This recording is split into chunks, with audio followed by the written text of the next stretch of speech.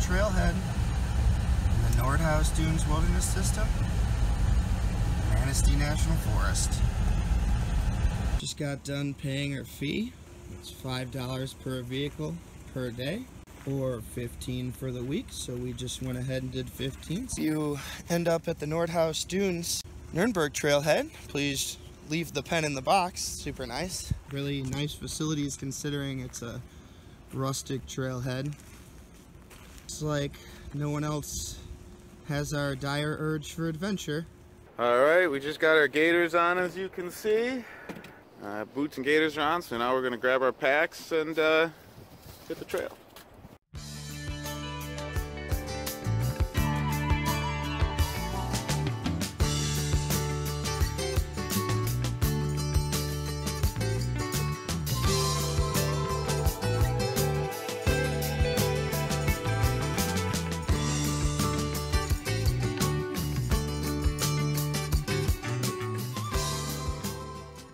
Plenty of dead and down around here.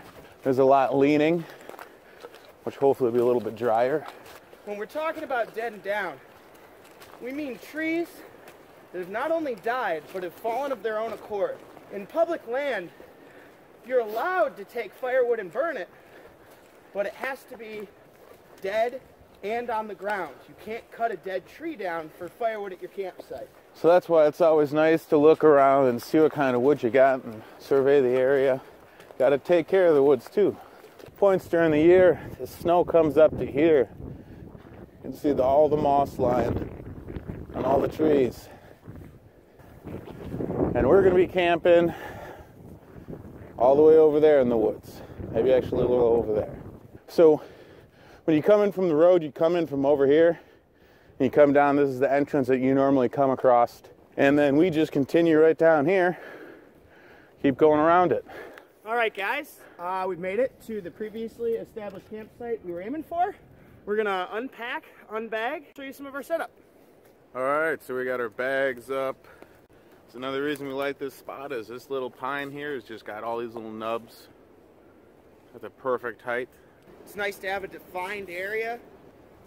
Clearly people have been in here and packed it down a little bit and cleared it out, so you know, when possible, always try and camp where other people have already camped if it's legal to camp there.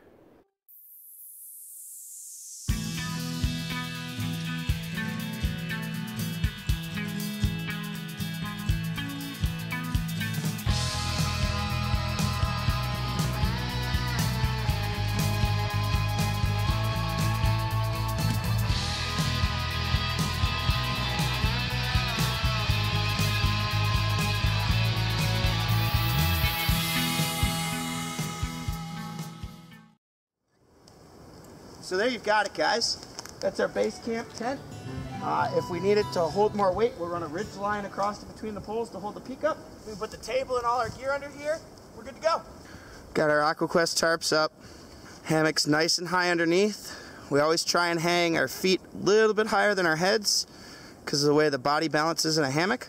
Mostly for knots, we've just been using either bowlines or taut line hitches. John's a little lower, but he's safe, man. Look at that. And that's camp. That's our setup, man. It's getting a little chilly. It's getting a little dark. So we'll probably try and start a fire here.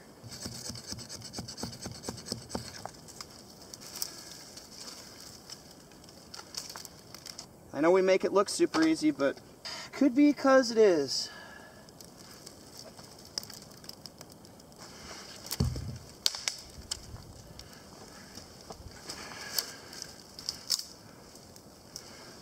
It's smoky, but there's fire, man. All right, so we got some nice juicy steaks. We're gonna just toss them on the coals and sear them a little, just to seal in all the juices. Probably put a little seasoning on them. Once they've been cooked a little, not really cooked, but seared, we're gonna pull them off, and then we'll toss them on our little stove that we got. Ooh. Now we gotta move the steaks back up. There's so much meat there, you know? We're just, you know, we gave them a good sear on the coals, and now we're gonna just let them slow cook. Probably build some fire up, get some more heat up in there. It is gonna be worth it. John's just building up the fire now. With cumulative snow in my chair. Let's see if we can check that out.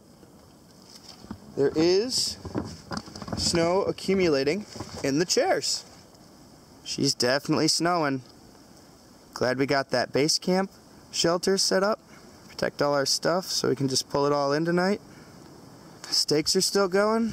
Got our wood pile, but it is snowy. Ought to go ahead and show everyone the official temperature record. Maybe 30. The stakes are finally done. It's about 10:30, so it took about an hour, I'd say. Got that raccoon running around. We've had a visitor all night since we started cooking. He's gonna be real upset that he doesn't get any of this, so. Let me see if I can. She's done. Cooked perfectly. I'm gonna sit here and eat for a while. Try and keep the raccoons away. It is amazing.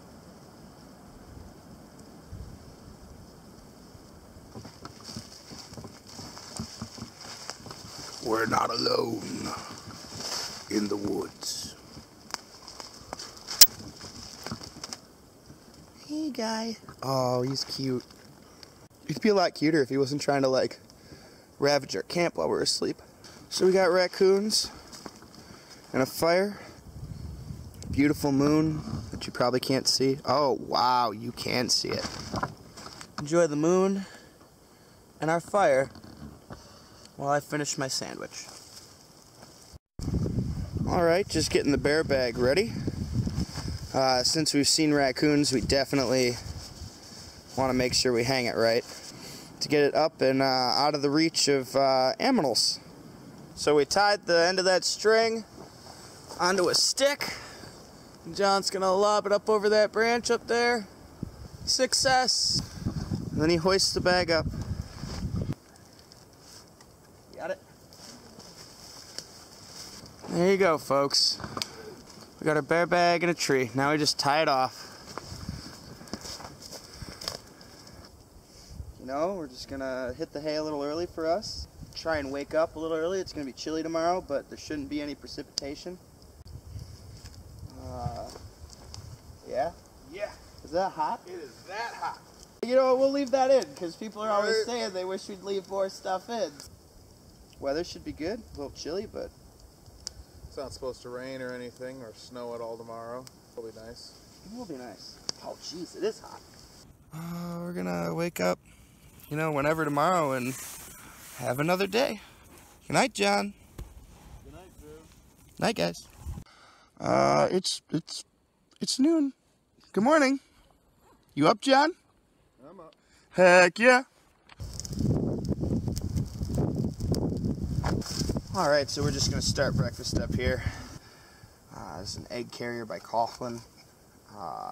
Put a little piece of bubble wrap in the bottom of there, because not all eggs are the same size. We need to save an egg for the cornbread. And then we just put water in this.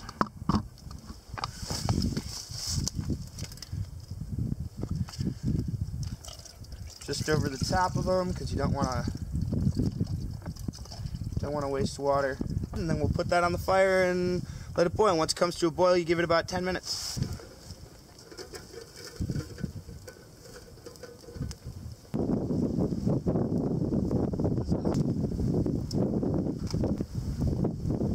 We're cooking it off to the side here, just in front of it, so none of the grease drips into the fire and flares it up. And we'll be eating soon.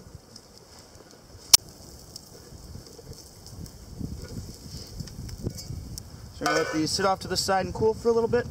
The bacon's doing pretty well. So our bacon's cooled off a little. You just take a little bit of the bacon, put it on the other half of the slice of bread from yesterday. And we got, you know, an egg split in half here. Got a Baby Bell cheese.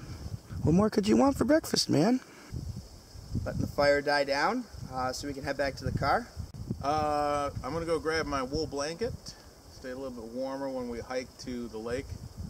It's a little windier today than we thought it'd be. We woke up kind of later than we thought because we didn't set an alarm because we wanted to sleep. Today we're gonna, hike back to the car, get the stuff John needs to get, come back, and then we're gonna get some trail footage hiking around the trails around Nordhouse. And tomorrow we're just gonna pack up our base camp, get it back to the car, and then we're gonna hike out to the spot.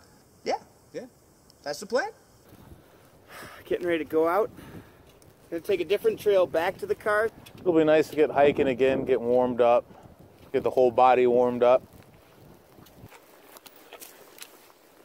I always think this plant looks like the save point in a video game. Like it doesn't belong, it's just sitting there.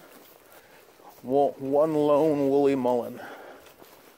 You know what that is? Yeah. A woolly mullen? This is a beautiful lake. It is. We're at the head of that goat trail we went down. And then we're going to head back to the Nürnberg trailhead and then hike up the road. So John had some problems going into four-wheel drive yesterday when we hit the water. And it started making this terrible sound, and we're hoping it's not making it anymore. Also, one of your brake lights is out. Really? Yeah. Hear it? One of your calipers is frozen. I agree. But I figure what we're gonna do, that's a thing. Well, we'll get back to camp and we'll make a plan. If we have to cut our trip early so John can get his car fixed before he has to go to work, that's, work is what gives us money to do these trips, so... Gotta do what we gotta do. Gotta do what we gotta do.